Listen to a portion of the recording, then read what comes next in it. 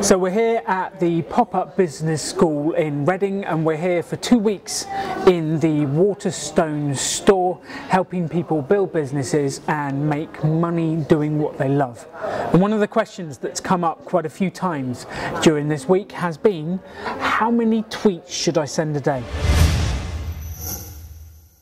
So if I'm using Twitter, how many tweets should I send a day? And well, actually, there's a lot of social media experts would give you a very straight answer to that, with you should send 3 tweets a day or something like that. And I don't think that's the case. I think there's 2 types of tweets that you can send. One is the broadcast tweet, where you literally tweet out to the world, this is what I'm doing, or buy my stuff, or here's my latest blog article. And those should be limited.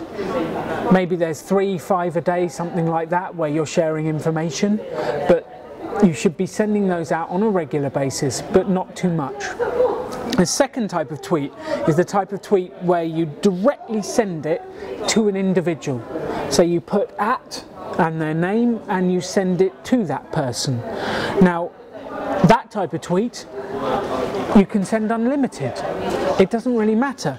You want to be talking to your customers, and the more you talk to your customers, the more they will engage with you. Now, I remember seeing a Gary Vaynerchuk talk, and you all know that we're fans of Gary Vaynerchuk.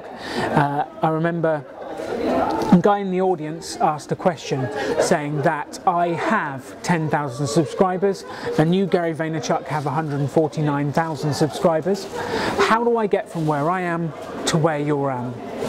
And Gary asked the question and said, well, how long do you spend on Twitter a day? And the guy's answer was 45 minutes to an hour every day. And Gary said, well, I spend 12 hours a day sending tweets and connecting with people. There's the difference. Work.